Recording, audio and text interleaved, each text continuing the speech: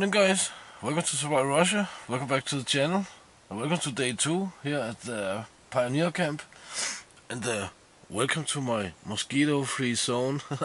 This is super awesome. There's not one mosquito in here. That is super cool. We have to get some work done, so I'll get dressed and yeah, let's get some water boiling and stuff like that.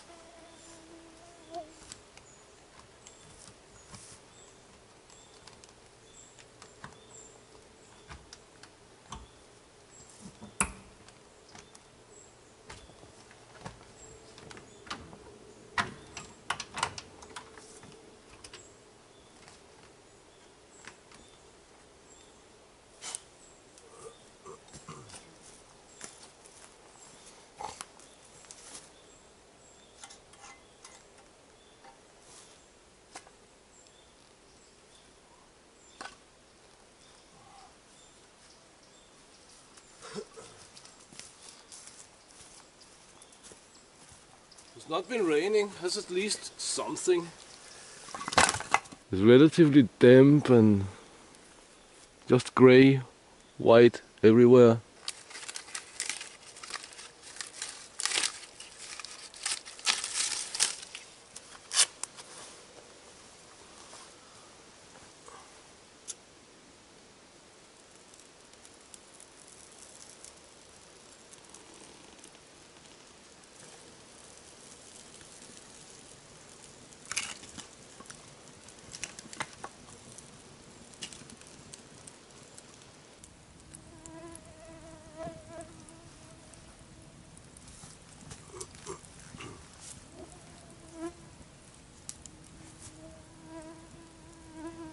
Alright guys, so it actually seems like the sun is breaking through the cloud cover just a little bit, but let's try and take a look at the shelter stuff there, get something to eat and get to work. Alright, so here we have a stick I cut to length. The stick here will of course simulate the length of logs that we're gonna use, and they're gonna be placed principally like this. I've also off camera been cleaning this from bark a little bit and tra-la-la-la-la. So as I tried to explain yesterday, we're gonna make a bunch of these logs hollowed out. Of course this channel here will divert the water, and the ones on top will of course divert the water into these channels here, so to speak. The shelter is gonna be the width of that pine log over there. So we're gonna have an upright here, and an upright over here of course as well. Then we're gonna make some a side wall, you can call it. But this side wall is not gonna be closed all the way up to the top of the shelter, because according to Horace Kephart, that is a very, very bad idea. There will always be a gap like this to let the smoke out of the shelter, so to speak, because there's of course gonna be a fireplace out here in front. We are gonna make a woodsman's bed down here, and this we're most likely gonna do before we cover up the roof completely. That's a little bit of blah blah blahing. Let's get something to eat and let's get to work. And maybe some of you guys have been wondering why I have not removed this little table over there or over here or something for ease of use. But that is simply because there's a little ant colony down there. They have a lot of eggs there, I noticed yesterday, and if I disturb their home, the ants will immediately try and relocate their eggs, and that could very well be into my tent. So that's the reason I've not been touching this little table. Yeah, little mushroom table, by the way, made by hand with a silky saw and an axe.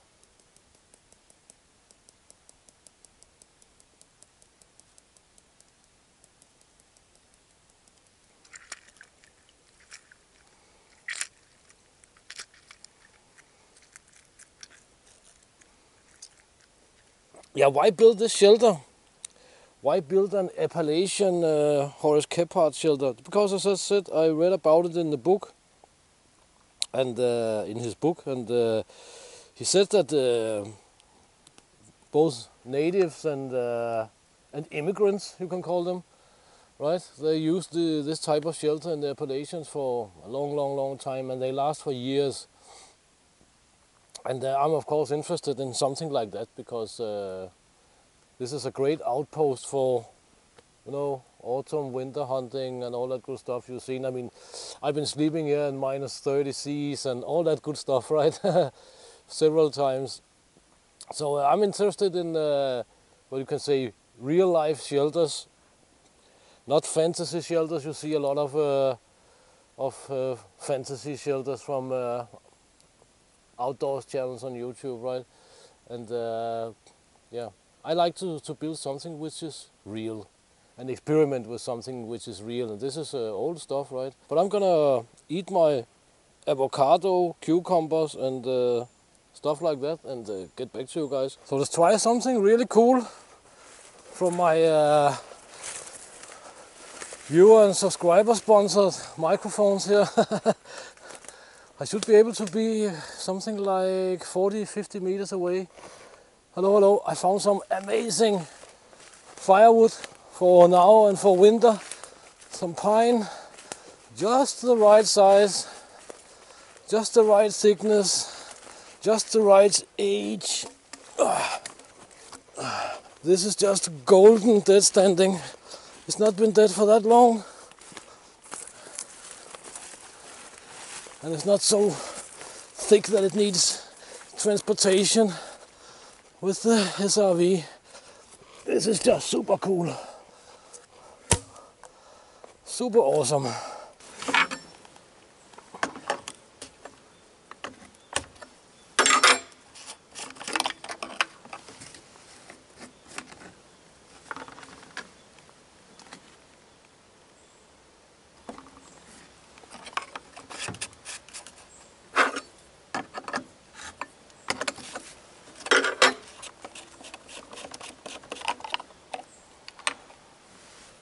Now, we've been working some refill.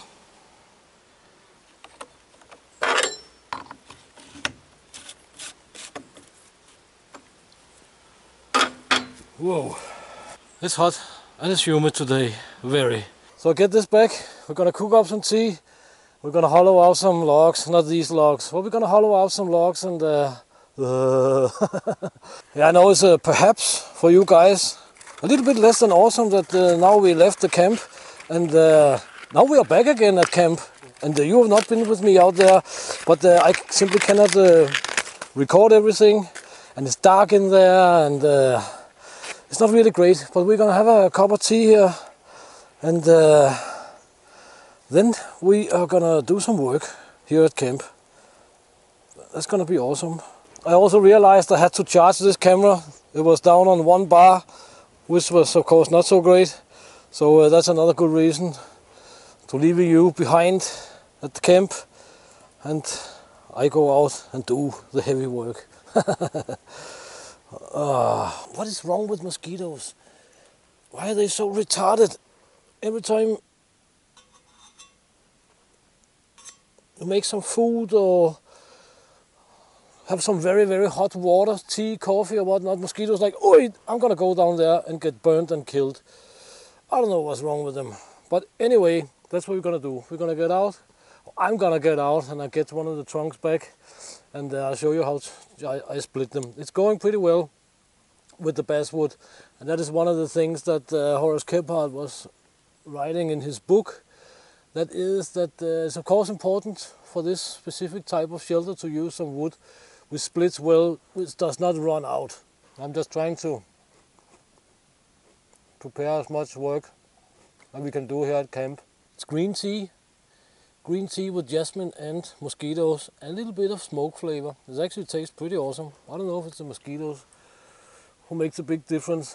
Alright guys, so we're back at camp with a log. It's by far better to split them and all that stuff out there because they're of course a little bit heavy. Most of them are from trees which have been blown down. As I always say here, we're on a hilltop. But we have 2 axes, 2 wedges. I've been cutting with a chainsaw here from one end to the other. I'm not showing any chainsaw operation because of my lack of of safety equipment, and you guys will scorn me for that, and rightfully so, but I don't even have any, and yeah, I have to get some, of course. It's expensive though, and blah blah blah. Have to buy it online. There's not that much safety equipment here. The loggers around here, they don't use it. So yeah, that is what it is. But let's see how we split this guy here.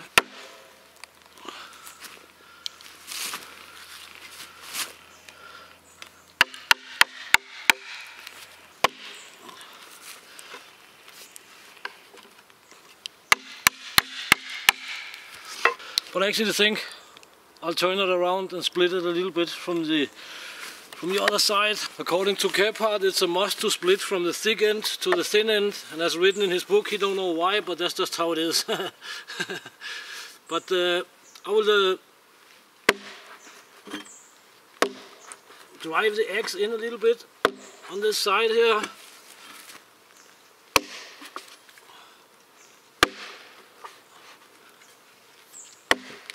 Then turn it around and start splitting from the other side. So we turned it around.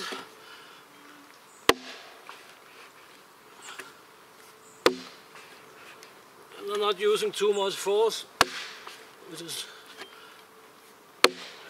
it's rarely a good idea to use too much force, both when working with wood and in life.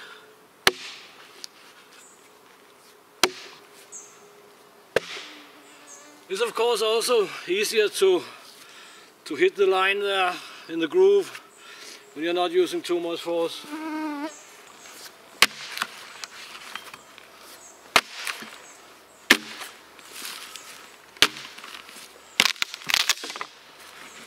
That's it. And as you can see, we have a pretty nice clean split. Now we of course just have to take some material out in the middle. So for taking material out in the center, I'll take this big heavy hitter axe and hit with the lower part at an angle from this side, and then I'll do the same from the other side, and then we'll work with this little guy here. This is of course very small, but it's okay.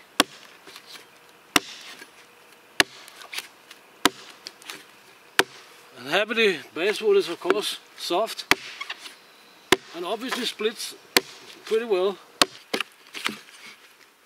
But this is just to show you guys real fast, because we're gonna continue this tomorrow, not this evening here. That is for dang sure. Alright there guys, so it's late again, 10 o'clock, we're cooking up some food. Same story as yesterday. If you don't know what we ate yesterday, go on look at the video, check the video from yeah, part 1, so to speak.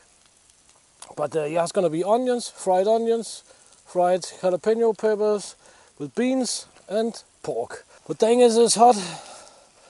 I'm drying out my clothes once again. I don't know if you get blinded by the backing light or what. Let's hope not. But that's what we're doing. Cooking up a scran, drying clothes for the second time today. Here we have some onions frying with jalapeno peppers. We're not gonna make a big story out of this today. But what we're gonna do is that we're gonna spice it up with some beer. Because I have a bottle of beer donated by Mrs. Survivor Russia. Talk about having an awesome wife. So the food is cooling down a little bit, and we have beer here. Yeah, it's in a plastic bottle. I remember a viewer commenting in one of the videos that beer in plastic bottles, classy. But who brings beer in glass bottles this far? I certainly don't. But let's try it out. That should be a good indicator on how our fridge works.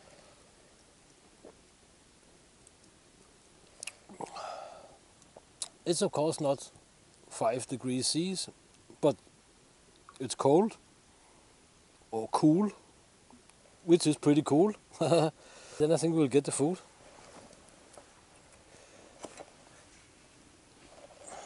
It looks something like this. It looks like beans with some garlic and pig meat and fried onions with jalapenos. That's what it looks like. And it's most likely also what it's gonna taste like. This is of course super awesome. This is like a 10-minute meal. I think it's faster than making all this mountain house stuff and so on, so which I will talk about in a different video. So this is how I clean my skillet. If it should be of interest to anybody, when I'm done eating, I just fill it up with water, boil it off, and then I oil it up again. I am full, that's for dang sure. And I think we're gonna ditch the rest of the beer here, because I'm not gonna drink 1.5 liters of beer before I go to bed. And I'm certainly not gonna save it for tomorrow.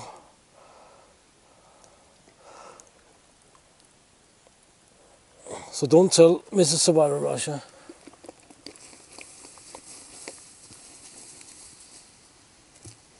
Actually been quite a tough day.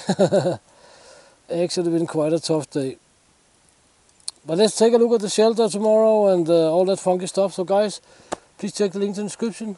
Please consider supporting the channel and the upcoming channel projects. And until next time, get out and train, get it done, do something awesome. And thank you very much for your time. See you in the next video, guys.